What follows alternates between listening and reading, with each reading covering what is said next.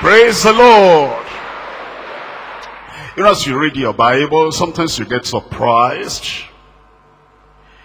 how the people of Israel and their leaders, they're used to having their regular service every Sabbath day, and then Jesus showed up. And when Jesus showed up, he began to do things. People that had withered hands, they stretched out their hands and they were healed. And the people that were impotent and maimed, one part missing in their body, the Lord began to supply the missing parts of their body. Oh, they said, this is Sabbath day. The Pharisees and the Sadducees,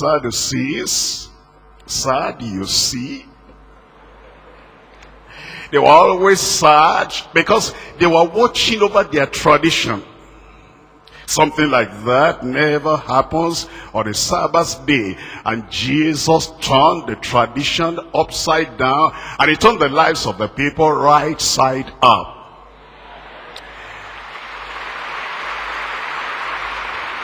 Praise the Lord. It's going to be celebration day. You will see Jesus as Savior, as healer, as deliverer, as provider. I came to see Jesus. Anybody there? Tradition under your feet. Life, signs and wonders and miracle coming your way right now. Father, in the name of Jesus, we thank you, Lord, today. What a glorious day. We surrender our heart, our life, everything we've got to you today. And we pray, do everything that ought to be done. And Lord, nobody is going to go out of this place until there is a transformation, until there is a deliverance, until there is total redemption. Open our eyes, our ears, our heart. Make your people to see Jesus today. We thank you because we know you have answered. In Jesus' name we pray. Before you sit down, everybody said, thank you very much. I release you to sit down now. I'm going to go to the Old Testament, and we're looking at the proclamation of Jubilee freedom. Freedom for you today. Freedom for your family today. Freedom for the church today. And freedom for our nation today in Jesus' name. The proclamation of Jubilee freedom. We're coming to Leviticus chapter 25. I'm reading to you from verse 8. And thou shalt number 7 Sabbaths of years unto thee, and 7 times 7 years. And the space of the 7 Sabbaths of years shall be unto you 49 years. Verse 9, then shalt thou cause the trumpet of the Jubilee to sound on the 10th day of the 7th month. In the day of atonement shall ye make the trumpet sound throughout all your land. And ye shall hallow, ye shall honor, ye shall reverence, ye shall exalt, set apart, sanctify the 50th year. The 50th year, that's the year. And proclaim liberty throughout all the land, unto all the inhabitants thereof. It shall be a jubilee unto you, and ye shall return every man unto his possession, and ye shall return every man unto his family. Verse 11, a jubilee shall that 50th year be unto you, and ye shall not sow, neither reap that which groweth of itself in it, nor gather the grapes in it of thy vine undressed. Verse 12, for it is the Jubilee, it shall be holy unto you, and ye shall eat the increase thereof out of the field in the year of this Jubilee. Ye shall return every man unto where? His possession. Everything that have been taken away, stolen away from you, will return back to you. Great year, the year of Jubilee. You're going to find in one of those verses I read, verse 10. Proclaim liberty throughout all the land unto the inhabitants, all the inhabitants thereof, because it is the year of Jubilee. And the Lord had been giving them years of rest. 6 years, then the 7th year. 6 years, and then the 7th year, until 7 times 7, 49. And then the year that follows that, 49th year, is the 50th year, and it is the year of Jubilee. That is the understanding. That is the concentration. But I just want to show you what it means for you, and what it means for me, what it means for your family. Glorious time you are here today. And this coming year is a year like no other year. If you have cried all the years behind, from this very day your tears are wiped away. And you will find what the scripture says. In fact, if you read this whole chapter talking about the Jubilee, you're going to discover, number one, the fullness of Jubilee revelation. The fullness of Jubilee revelation. You read all through the chapter, and it begins to take revelations and revelations upon what is called the year of Jubilee. Number two, the focus of Jubilee reflection. The focus of Jubilee reflection. As you think about the year, and you reflect, and you think, and you meditate, and then you focus on the reflection, on the meditation of that Jubilee freedom year, then you are going to have quite a lot. Your life will literally begin to shine like a bright light. Number three, the fulfillment of Jubilee redemption. The fulfillment of Jubilee reflection. The topic today is the proclamation of Jubilee freedom. The proclamation of Jubilee freedom. I'm going to start from number one, the fullness of Jubilee revelation. Let's come to chapter 25 of this Leviticus again, and look at it from verse 11, and begin to see the revelation the Lord is giving us. And he's saying, when we talk of the year of Jubilee, this is what to expect for you, for your children, for your wife, for your husband, and for even your neighbors, everybody around you. And he's telling you that it's a time to forget the past, and it's a time to bring the future into focus. Verse 11, a Jubilee shall that 50th year be unto you, and ye shall not sow, neither reap that which groweth of itself in it, and nor gather the grapes in it of thy vine undressed, for it is the Jubilee. It shall be holy unto you, and ye shall eat the increase thereof. Out of the field you will eat plenty this coming year. Scarcity is gone. Famine is gone.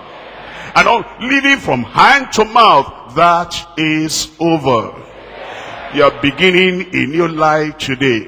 A new chapter is opening up in your life. In verse 13, in the year of the Jubilee, ye shall return every man unto his possession. Nobody will take what belongs to you. You know, sometimes when I, look at the word of God, and then I say 1, 2, 3, or I say 1, 2, 3, 4, 5, 6, 7. Some people think that I'm making it up. They say, how does he always get 1, 2, 3? I'll show you here. We're going to see, number one, the fullness of Jubilee revelation. When you think of fullness, you are thinking of perfection. You're thinking of completeness. You're thinking of everything complete in total, nothing missing. What do I see here? I see the fullness of Jubilee. Revelation number 1 is the year of rest. Number 2 is the year of return and reunion. Number 3 is the year of restoration. Number 4 is the year of redemption. Number 5 is the year of relief. All pains gone. All oppression gone. That total relief is coming unto you. Hypertension, not for the year of Jubilee. High blood pressure, not for the year of Jubilee. You will rest and relax. You'll enjoy the work of your hand. It is a year of relief. Number 6, the year of reckoning. And number 7, the year of release. And you are going to be released into the desire of your heart today. Number one is the year of rest. Look at verse 4 and verse 5. Verse 4 and verse 5. In the 7th year shall be a Sabbath of rest. That's the word. It's right there. It's a Sabbath of rest unto the land. A Sabbath for the Lord. Thou shalt neither sow thy field, nor prune thy vineyard, that which groweth of its own accord of thy harvest. Thou shalt not reap, neither gather the grapes of the vine undressed, for it is a year of what? A year of rest unto the land. Didn't you hear Jesus when he brought the Jubilee to us? He says, all ye that labor and are heavy laden, come unto me, and I will give you rest. It's a year. Once you come to know the Lord, your Jubilee has begun. And he says, take my yoke upon you and learn of me, because I am meek and lowly in heart, and you shall find rest unto your soul. For my yoke is easy and my burden is light. All that heavy yoke is now gone, because the year of Jubilee, number 1, is the year of rest. Number 2 is the year of return and reunion. You know, families that have been scattered, wife gone, husband gone, and then the children are gone, and you don't even know where to find them, and they have not even called you, even on the phone, or sent an email or text. All these years, this year, those children are going to contact back with you. And your wife that is gone, run away. That wife is coming back in Jesus' name.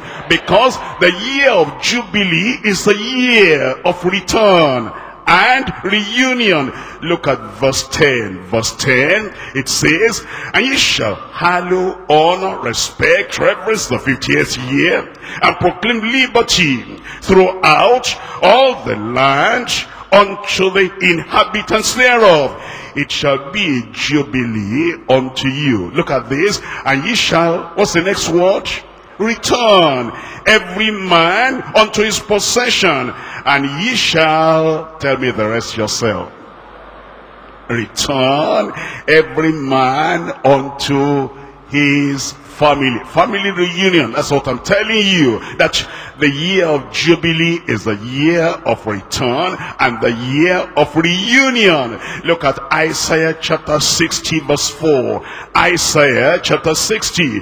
And we're reading from verse 4. Here it says in verse 4, lift up thine eyes round about and see. It says the year of Jubilee is not a year to be looking down or looking back and sorrowful, because a new day, a new time, a year of reunion has not begun. Lift up your eyes and round about and see. All they gather together, they come unto thee. I said they come unto thee. Thy sons shall come from afar, and thy daughter shall be nursed at thy side.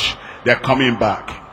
I said they're coming back, because it's the year of Jubilee. It's the year of return and the year of reunion. Number 3, it's a year of restoration. The year of restoration. We're back in Leviticus chapter 25. Leviticus chapter 25. I'm reading from verse 13.